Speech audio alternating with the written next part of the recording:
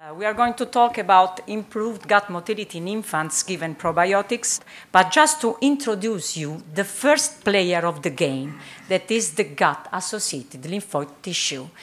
This tissue is the largest human lymphoid organs, and it is in a constant state of physiological inflammation.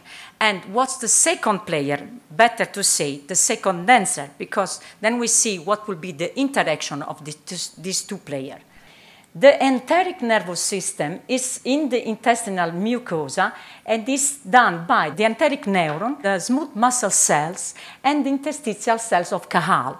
These three cellular systems are related as a net, side by side, and as you can see better here in this electronic microscopy picture, there is a strict connection also with the cells of gut. And that's why they are in this continuous interplay. And we can go in further details and talk about with this neuroimmune interaction. What is this neuroimmune interaction? These are the nerve cells, the B cells, the macrophage, the mast cells, and the T cells. And there is an immunomodulation, that is bipolar. The nervous system have a role in the function of gut, and the gut have a role in the function of enteric nervous system and on intestinal motility. But the question is, what is the role of probiotic in this neuroimmune interaction? This is a stable environment and a stable intestinal microbiota. There is a correct interplay, a physiological control mechanism. All the mechanisms of inflammatory status are under control, and this is an important role of the gut-brain axis on the normal gut physiology.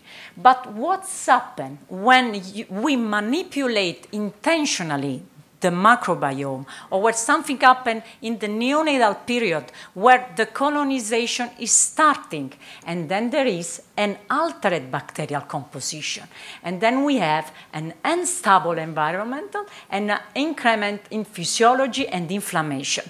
And not the least, but in a very important way, the gut-brain axis that define the abnormal gut physiology. So the altered bacterial composition, even if we do intentionally, if something happened or something changed in physiology, it's crucial in the development and in change the gut intestinal function.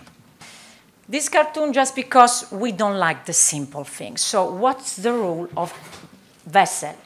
This net, the interstitial cells of Cajal, the enteric neuron, and the smooth muscle cells are extremely sensitive to anoxia, and they are absolutely related and have like connection and synapses with vessel.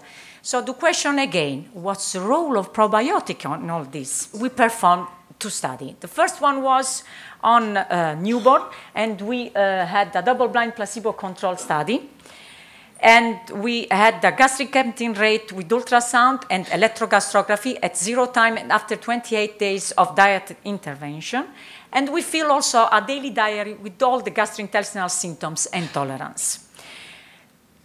The clinical parameter we check in the daily diary were this: regurgitation, vomiting, stool frequency, weight gain, anthropometric data, and air colic. We check air colic measuring the daily crying time. These were the demographic characteristics of the newborn we check at the beginning, and you can see that the three groups were matched for gestational age, birth weight, APGAR score, sex, and type of delivery. And these are the results. The baby who had Lactobacillus reuteri had a less episode of regurgitation compared to the one who had placebo.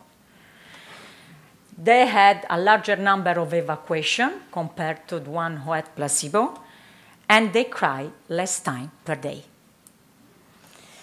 What were the parameters we had in ultrasound?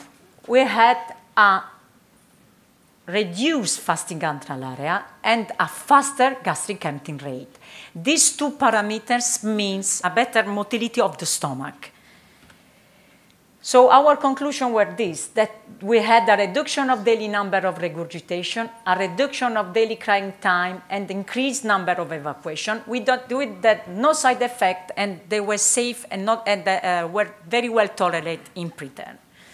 The effect of motility, as you can see, were fasting gastric emptying rate, smaller fasting antral area, and the two of these are very important to define the reduction of gastric residual. That is one of the starting point to develop NEC. It has been published that the baby, the newborn who had higher gastric residual develop easily the necrotizing enterocolitis. And we have an indirect parameter of colonic motility. The paper was published in the Journal of Paediatrics last year, and that was the first study that showed a changing in a gut function mediated by probiotics. But we went further and checked the same parameter and the same technique on infants from 1 to 4 months of age who were affected of regurgitation that more than 3 episodes per day. We gave to those babies Reuteri for 28 days, and we had the evaluation of symptoms after the treatment. In those babies, we skip off the electrogastrography, and we perform only gastric emptying rate with ultrasound at 0 time and 20 days. And we fill the daily diary with the episodes of regurgitation. These are the demographic characteristics before the study, and also here the baby were matched for age, sex, weight, and number of regurgitation per day. These are the results. The baby, the infant who took Reuteri had a less number of regurgitation per day after the treatment compared to the one who took placebo. And so was the delta gastric emptying rate. We can see there was an ultrasound parameter. This stomach performed better, the motility. The stomach of the baby who took Reuteri improve in emptying, improve in changing from the feeding state to the fasting state. So, as you say, reduction of daily number of regurgitation, even these safety intolerant infants, no side effect, fasting, and also a faster gastric emptying rate. So, concluding this, this speech, I can just say, like Teresa said before, this is a new era.